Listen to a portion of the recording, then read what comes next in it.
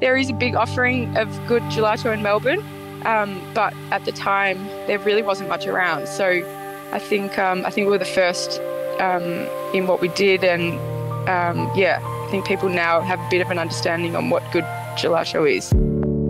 This is The Producers. I'm Dani Valent.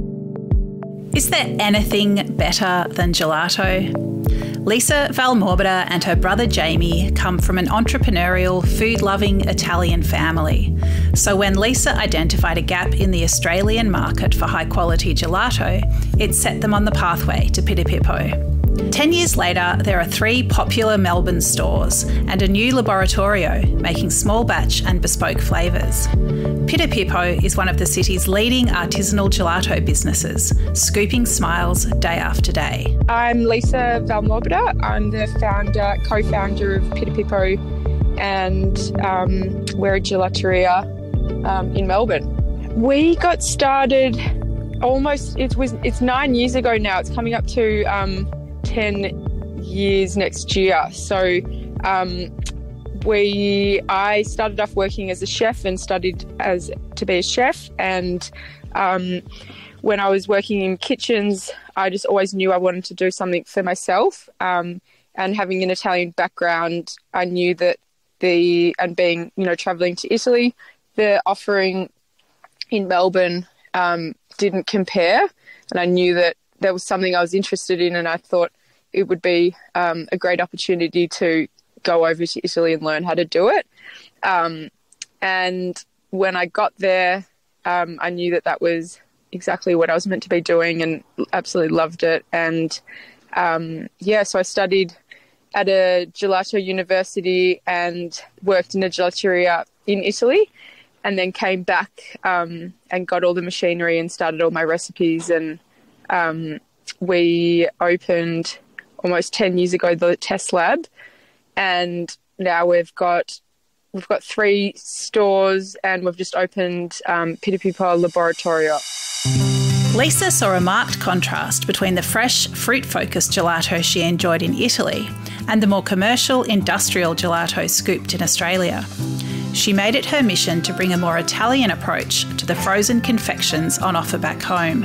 Yeah, so I guess in Italy, the everything is sort of made from scratch, and they use all fresh seasonal fruits. And in Australia, it was, I think everyone knew gelato was like with all the food colorings and the flavorings and all the pastes, and maybe it's, fruit purees rather than real fruit. So when you go to Italy, like everything just tastes so much better and like the real thing. I think that it was sort of educating the market at the time on what that was. And, when people were eating our fruit gelatos, they would say, oh my God, this tastes exactly like a mango. And that's because it is a mango. But people weren't used to that at the time, which is really quite weird. And, like a banana was white and people maybe used to saying yellow, and it sounds weird now because I think everyone understands and has, there's a bit more on the market now.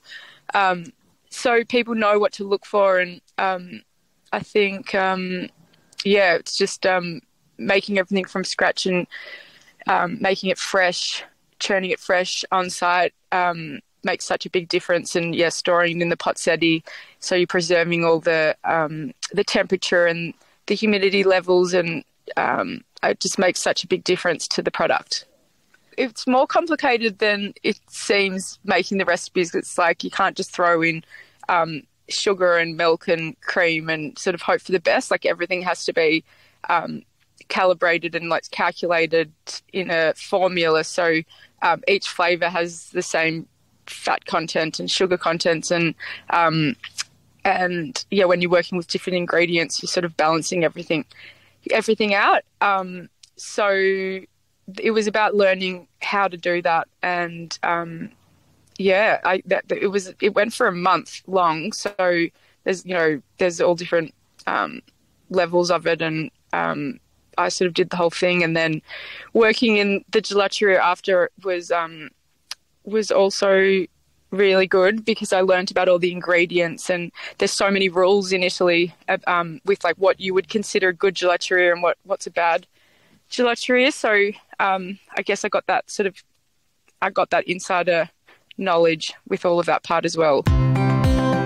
Lisa spent a lot of time in Italy learning how to identify a great gelato shop from an also-ran. From the pozzetti lidded serving counters to the number of flavours on sale, there are subtle signals of quality. The pozzetti, that's the serving counter where it's with the lids. Everything's covered and preserved instead of having the big mounds on display. So you look for that because it means that the quality of the product's the number one priority. It's not exposed to the air, and the humidity levels and the circulation of the temperature is really maintained properly. Then 20 flavours is the maximum amount that you would sell, because if you have any more, it means that you're unable to ensure that it's fresh every day.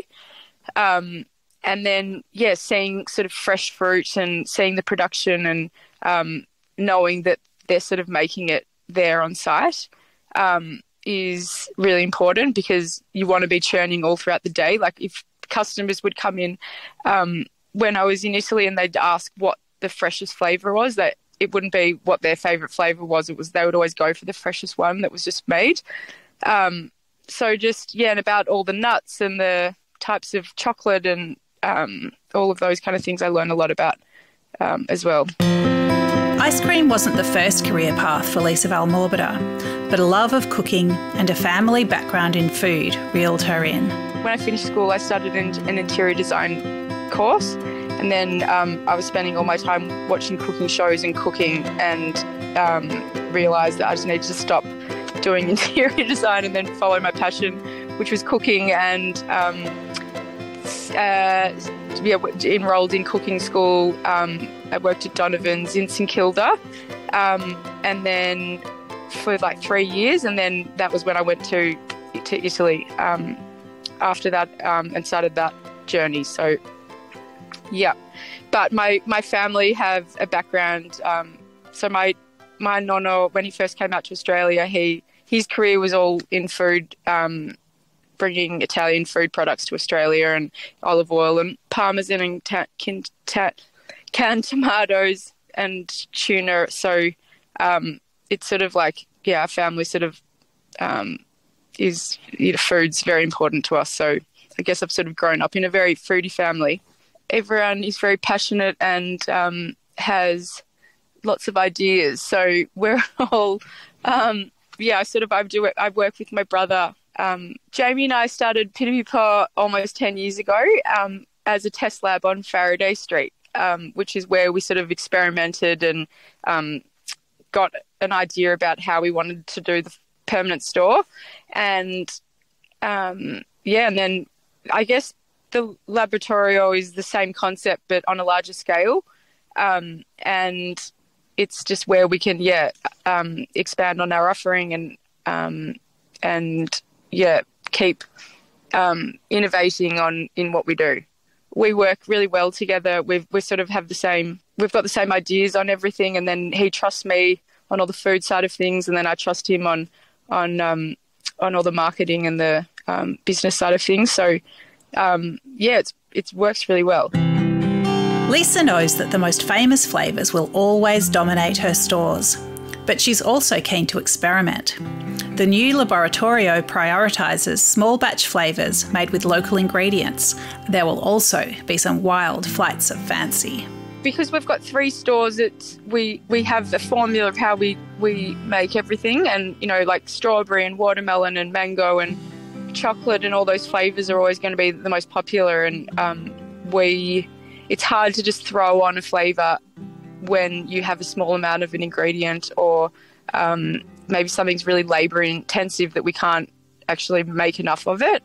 So I loved the test lab because it felt like I just made something and put on the menu, and it was really fun sort of doing it like that. And now with the lab, we can it's the same sort of concept. Like I can just we can make a flavour and put it straight on the menu. And really, it's about celebrating all amazing fruit growers and different ingredients, and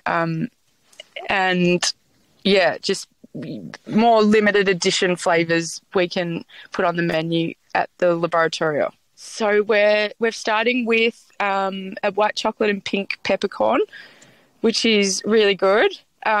It's sort of the pepper sort of balances out the sweetness of the white chocolate. And then we've got a Maya lemon. So it's quite hard to get your hands on Maya lemons. And we've secured one tree. So it's not going to be on for very long. But yeah, it's just like a sweeter variety of a lemon. You can almost just eat it straight as a fruit. And then what else are we doing? We're doing a goat's yogurt and saffron. We've got an Australian saffron that we're using. And then we're doing buffalo milk, fior di latte, and flavours like that. So all the flavours are new that we've created for the lab, and we'll continue to change the flavours, and we might have just one batch of a flavour, and it will sort of run a bit like that. Pidapipo Gelato is a seasonal product using only fresh fruit sourced as locally as possible. When the seasons change, the ice cream flavours change too. We don't use frozen fruits, or we like to support local fruit growers, and we like sort of selecting the fruits and making sure the quality is what we want. And I like to have the variation in the fruits, so it's not always constant, and you will get sort of variations in the taste. And I think that's what keeps it real and what keeps it unique. I love when the seasons change and you get all the different fruits again, because you sort of work with, and then you just can't wait for the next fruits to come out. And especially summer, when strawberries and mangoes and everything come out again, it's always so exciting. Some flavours never go out of style or out of season. Is your favourite gelato flavour one of the mainstays? Pistachios, that's our biggest seller. I think we've got 8 flavours that a majority of our sales, which are the classic ones. It's always chocolate, pistachio, hazelnut, butcher, Nutella swirl, salted caramel, and then everything else is so it's just, everyone just loves the classics. I feel like now I kind of know what works, and I just work at it until I get it right. But I once tried a cucumber flavour, like in a cream base, which was a really big mistake, and I couldn't. That was just the most disgusting thing I've ever tasted. So never got that right, and I don't think I ever will. There's a fine art and a fair bit of muscle involved in scooping ice cream. What are the tricks Lisa tries to pass on to her staff? I remember in Italy, it took me a really long time to learn how to do it. I couldn't get it right. And then when I finally sort of learned, but I wasn't amazing at it. And then when I got back to Australia, and I was teaching my team how to do it, for some reason I just got it when I was teaching them. So I think, I don't know, you sort of just work it out, and it's just practice. But it's about sort of working the gelato and getting it into the perfect shape before you put it on the cone. And that takes a lot of practice, and it's been a challenge. Some people get it and some people can't sort of get it. You can tell straight away. I think you need a bit of strength, and you can't be sort of timid in how you do it. You have to really get into it.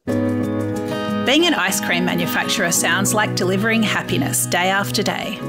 What does Lisa love about what she does?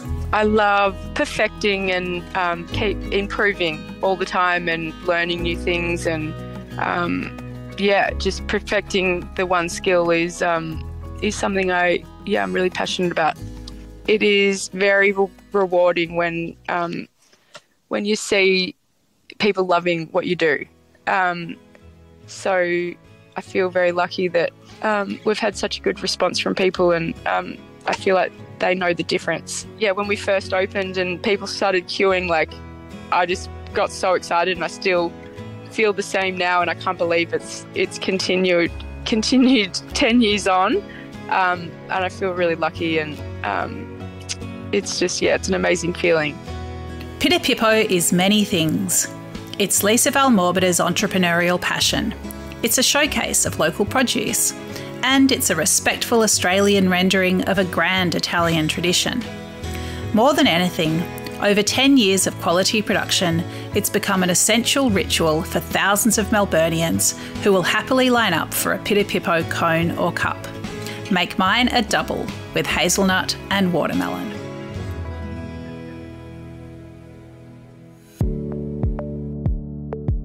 This is The Producers, a Deep in the Weeds production. I'm Dani Valent. Stay tuned as we talk to some of Australia's best farmers, makers and growers. Follow us on Instagram at Producers Podcast or contact us via deepintheweeds.com.au.